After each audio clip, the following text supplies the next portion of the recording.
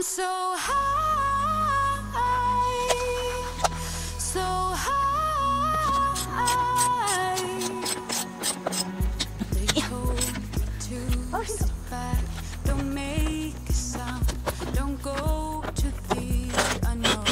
But I'm curious for that. Might be a little crazy, I don't mind. I like the way it feels. Set off the alarm. No, see, I won't stick with it, running in a wheel, no. So I'll be taking off, for I'm dead and gone. Oh, I'm so high, so high. I'ma raise the aeroplanes up in the sky. I'm so high, so high. I'ma dream and fall asleep on clouds tonight. Yeah. You see, my home is where my heart is, so I reach for higher ground. I'm living out of a suitcase. I'm getting close, now I can taste it. Flavors bitter, still so sweet. I see the finish line.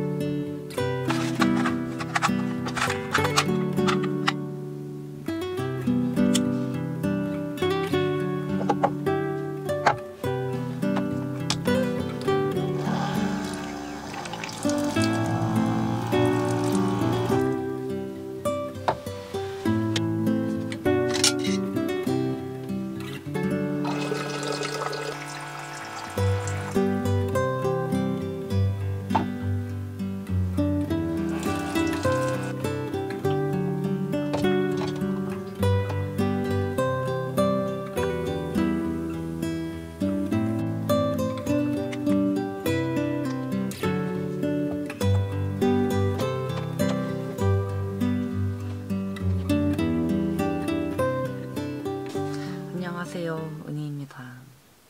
네, 드디어 제가 캠핑카로 차박 캠핑을 왔습니다.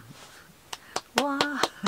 오늘 막 부랴부랴 준비해서 운전해서 오는 길에 갑자기 막 되게 감동적인 거예요.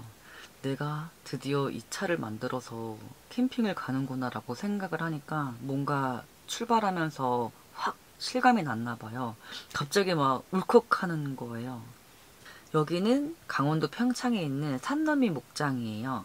제가 유튜브를 시작하면서 처음으로 왔던 곳이 이곳이거든요. 그래서 캠핑카로 첫 차박을 할 때 이곳으로 꼭 오고 싶었어요. 오늘은 아마 여러분들이 처음 보는 장비들이 좀 있을 거예요. 제가 그동안 캠핑을 가지 않으면서 가지 못하면서 야금야금 이렇게 사두었던 것들이 있거든요. 여기 뒤에 있는 랜턴도 충동 구매했어요. 지금 해가 점점 지고 있어서인지 날씨가 추워요. 아까는 막 움직이다 보니까 더워서 살짝 옷을 벗었던 건데 네, 금방 추워졌습니다. 지금 온도가 9도? 겨울철에 제가 난방을 차에서 하기 위해서 또 새로 산 게 있어요. 뭐냐면 바로 라디에이터입니다.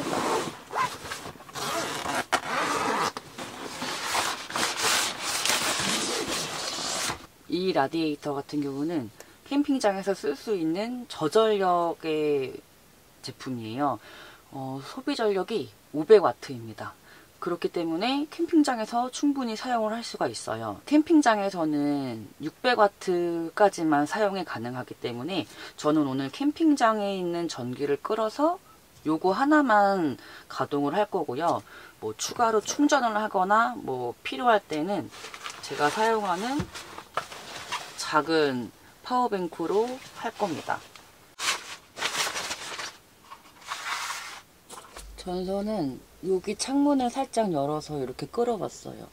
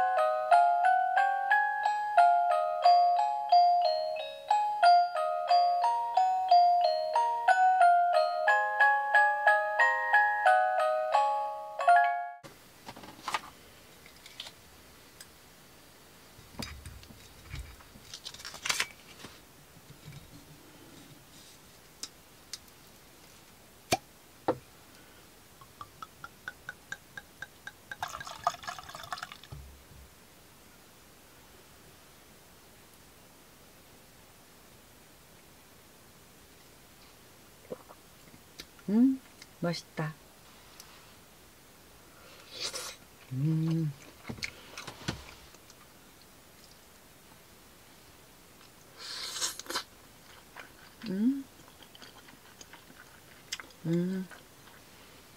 짠.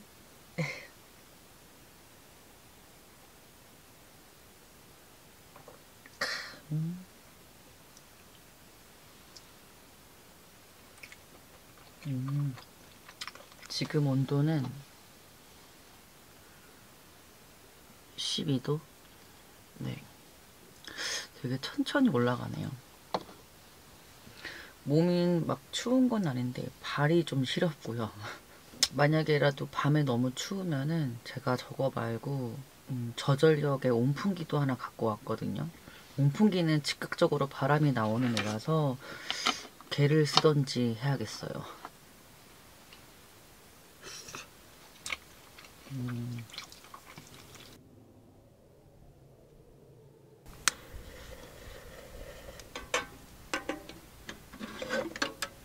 화장실도 갔다 오고 하면서 문을 열었다 닫았다를 좀 하니까 금방 또 기온이 내려가더라고요. 요리를 하기 전에 창문에 이거를 좀 쳐야겠어요. 이걸 뭐라고 해야 될까? 이름이 뭐더라?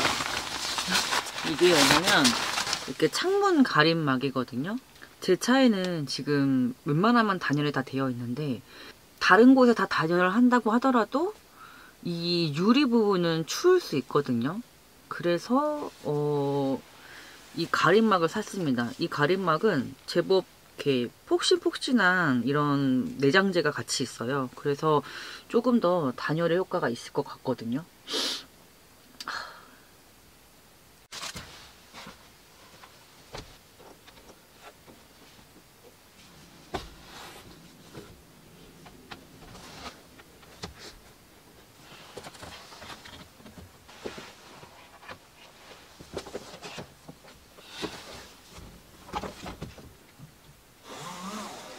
운전석이랑 조수석 이 옆에 창문도 가릴 수 있는데 그거는 화장실 갈 때 달게요.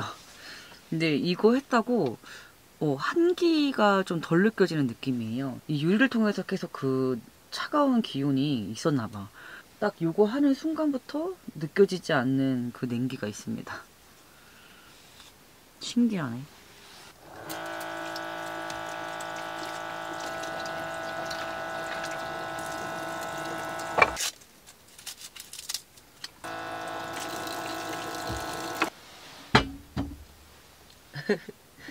이것도 처음 보시죠? 800도씨 제품의 그 무쇠 주물 냄비입니다. 제가 원래 1인용 그 주물 냄비를 쓰잖아요. 조금 큰 사이즈로 샀어요. 이 겉에 표면이 화이트 그레이 색상으로 이렇게 코팅이 되어 있는데 너무 멋스럽습니다. 무쇠 제품이 무겁기도 하고 관리도 쉽지는 않지만 저는 그 무쇠가 이 음식을 따뜻하게 보존하는 그 느낌도 너무 좋고 여러모로 좋더라고요. 제가 이거를 살까 말까 고민을 정말 많이 했거든요. 근데 제가 요즘 빠져있는 술안주가 있어가지고 그거 하려고 샀습니다.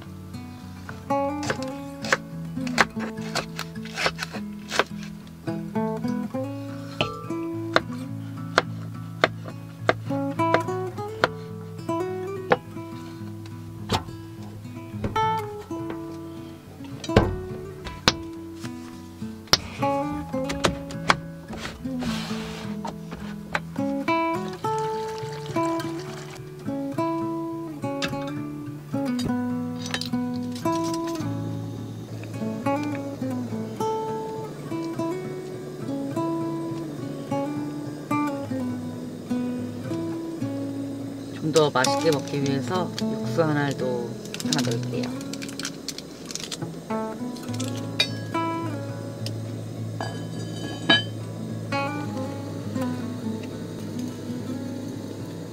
오늘의 메인 메뉴는 짜잔! 살치살입니다. 고생한 나를 위해 준비했어요.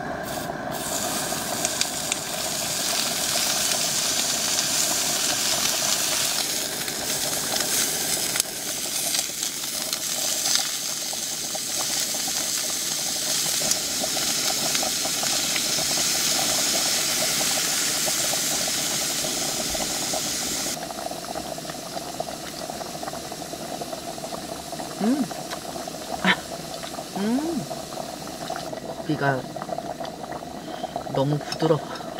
맛있다.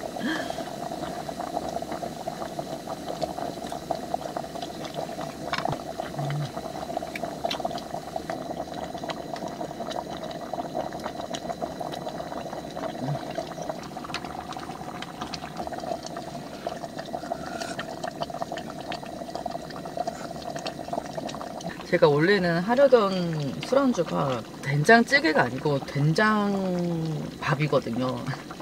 근데 생각보다 찌개 양이 많아가지고 좀 먹다가 밥을 넣어야겠어요. 제가 요즘에 이렇게 찌개류에 밥 말아놓고 술안주로 먹는 걸 너무 좋아합니다. 그게 든든해서 다음날 속도 많이 아프지 않고 진짜 맛있어요.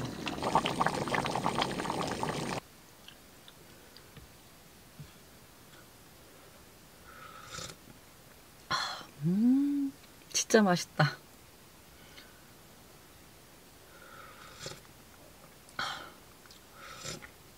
오늘따라 더 맛있는데?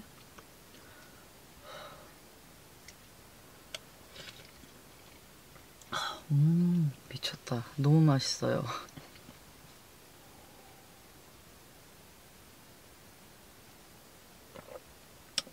이 소고기를 그냥 먹는 것도 맛있는데 미원을 뿌려 먹으면 정말 맛있는 것 같아요. 제가 얼마 전에 소고기에 미원 뿌려서 먹어봤거든요. 와, 뭔가 처음 먹어보는 그런 맛이 나더라고요. 그래서 오늘 이렇게 미원을 챙겨왔습니다. 요거를 뿌릴 때 미원만 뿌려도 맛이 있는데 미원이랑 소금을 같이 뿌리니까 훨씬 더 그 맛이 풍부해지더라고요. 그래서 오늘 다시 그 맛을 떠올리면서 미원만 뿌려서 먹어보고 또 소금만 뿌려서 한번 먹어볼게요.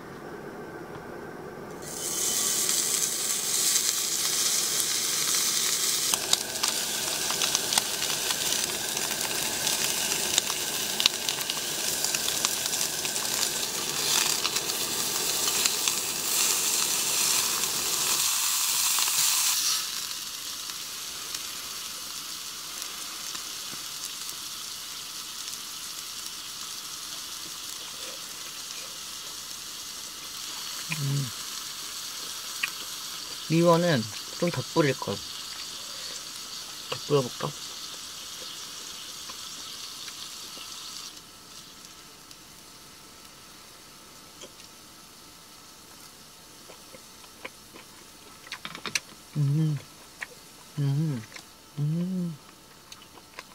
맛있다.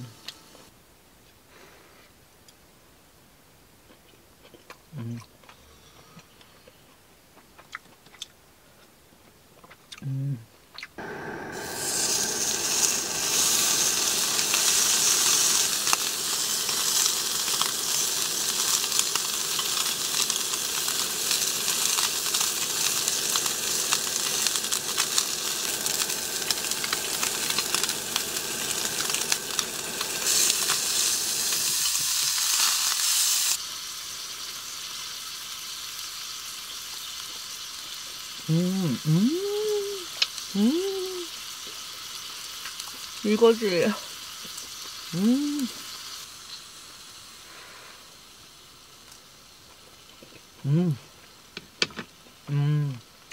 미원이 이런 맛인가 싶기도 하고 진짜 맛있다.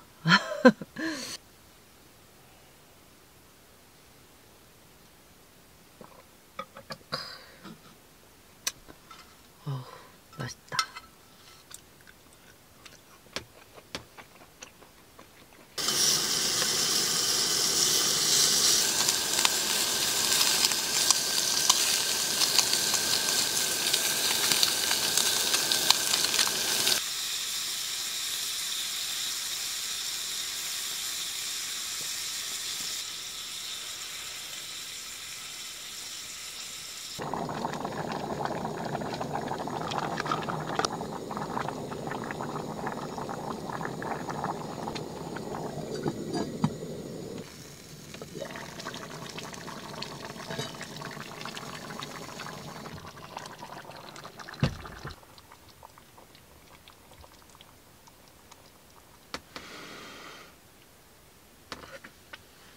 아이고.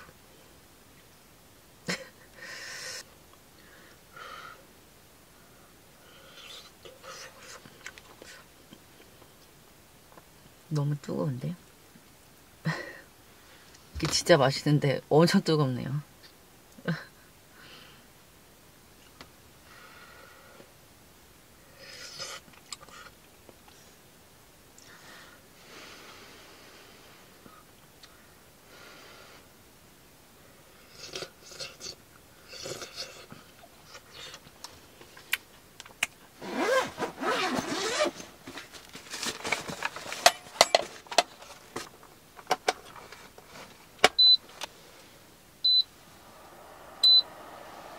지금 13도거든요.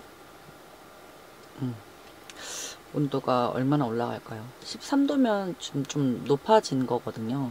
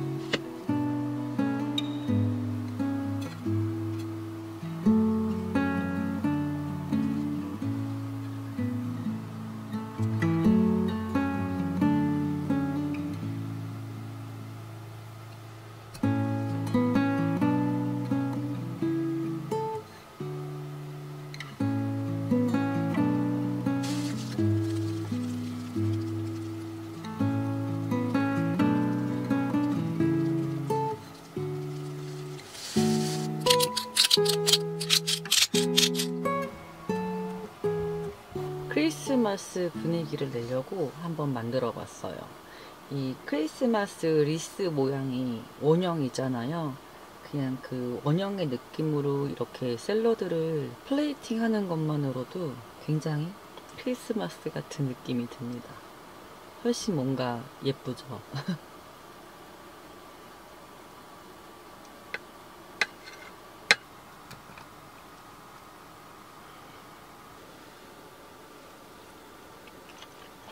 새콤달콤 고소한 맛.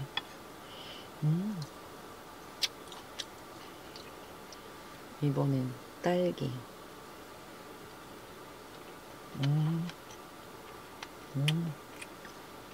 맛있다.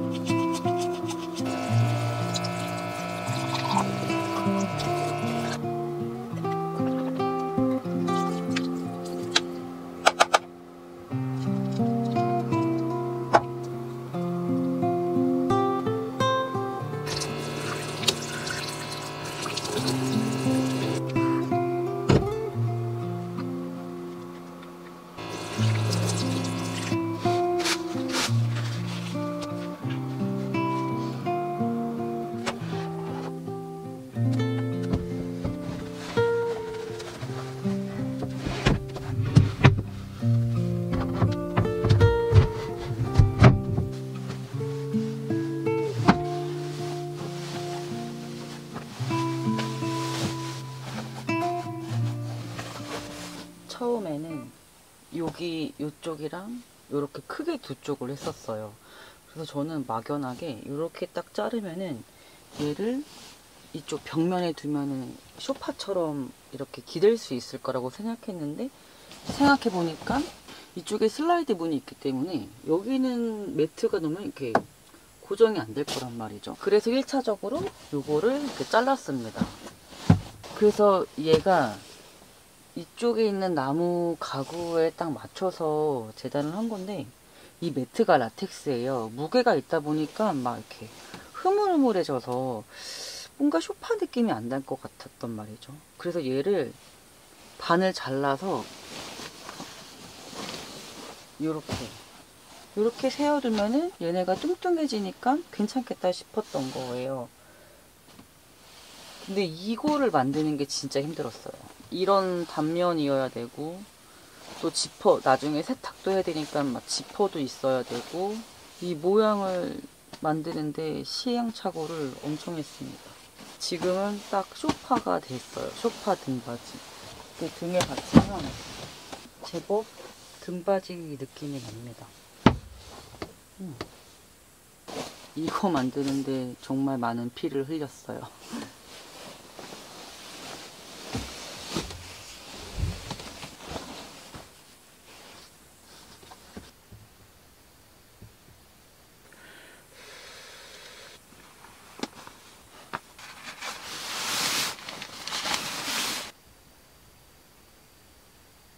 히터는 끄고요. 라디에이터를 켰습니다. 아까보다는 온도가 좀 내려가서 지금 12도에서 한 13도 정도 되는데, 이 정도면 충분히 잘 수 있을 것 같아요.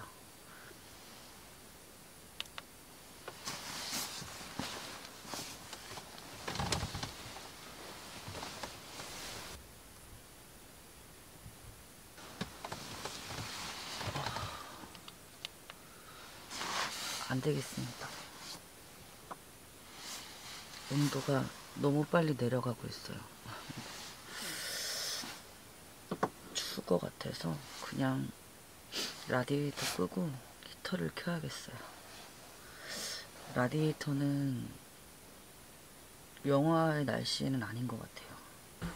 그리고 혹시 모르니까 일산화탄소 경보기를 하나 더 켜고 잘게요. 밑에 하나 해놨거든요. 여기도 11도라고 나옵니다.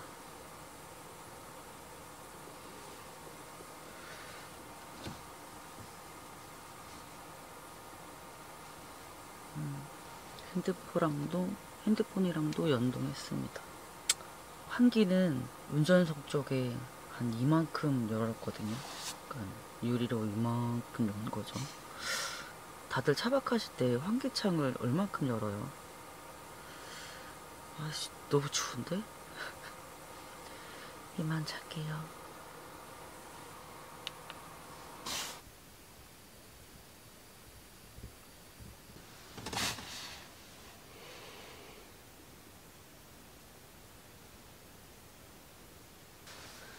금합니다. 와, 너무 더워요. 지금 23도입니다. 자다가 너무 추워서 결국은 옷을 입고 침낭 안에 핫팩도 하나 터뜨리고 이거 웜시트도 했거든요. 지금 아침 되니까 너무 덥네요.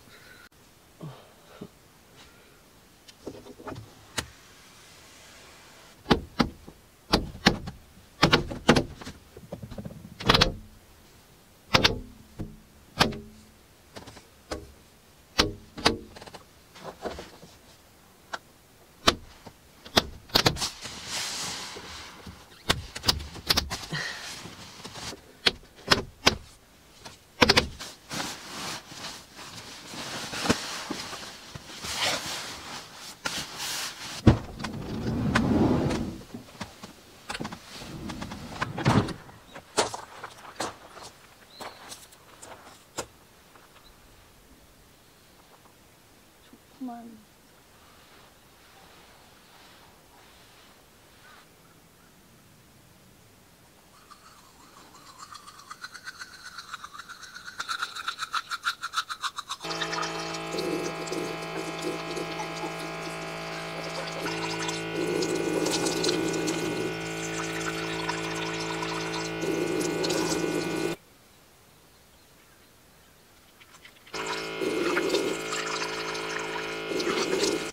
매진을 잘한 보람을 느끼는 순간입니다. 세수할 때 온 사방 물이 튀지만 걱정이 없어요.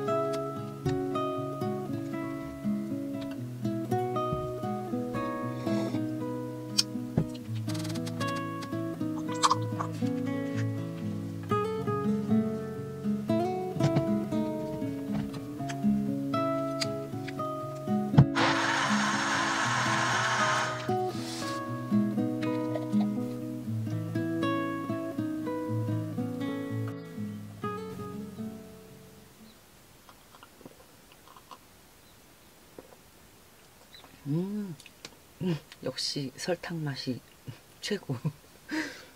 상큼하고 맛있어요. 딸기 맛은 많이 느껴지지는 않습니다. 토마토 양이 많았나 봐.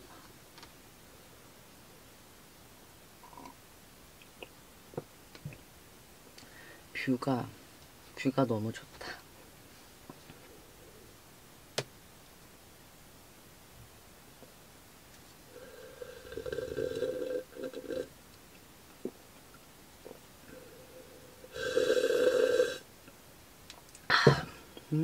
잘 먹었다. 토마토가 입맛을 돋구네요. 제가 오늘 아침을 이렇게 간단하게 준비한 이유는 따로 있습니다. 산너미목장에 햄버거 가게가 생겼다는 거예요. 철수하고 바로 햄버거 가게로 가볼게요.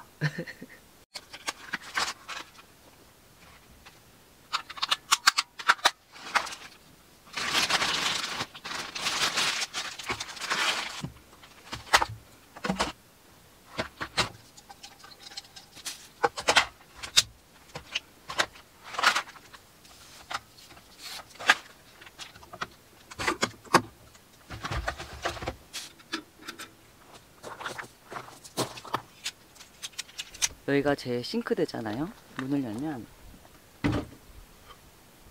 요게 오수통이고 여기가 청소통입니다. 물을 제가 거의 가득 담아왔는데 요만큼 남았네요.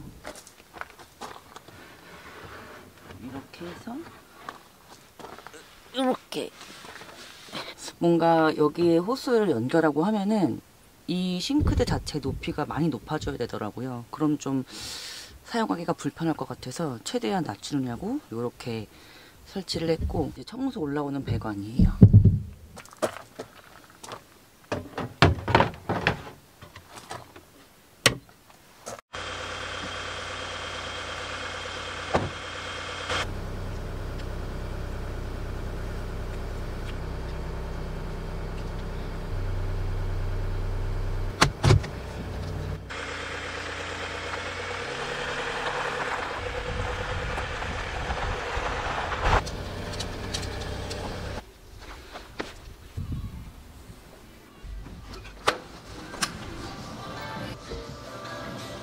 메뉴를 선택해주세요.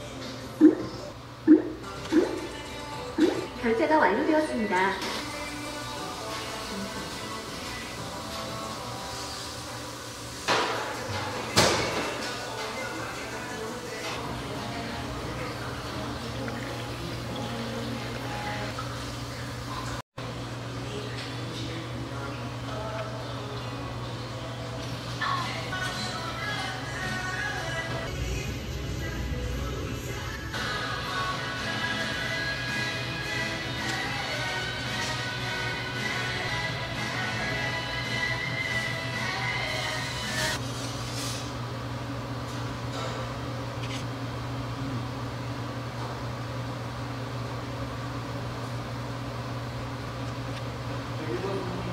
저는 쉬림프 버거를 주문했거든요.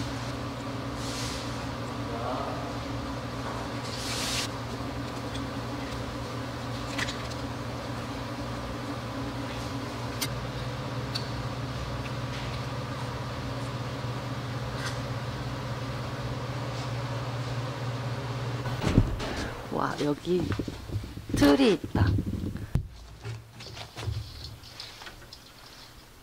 메리 크리스마스. 여기가 이렇게 야외에서도 먹을 수가 있습니다. 야외에서 먹는 것도 너무 좋겠는데요. 오늘도 영상을 끝까지 시청해 주셔서 감사합니다. 다음 영상도 브이로그가 될 거거든요. 다음 주에 또 봬요. 안녕.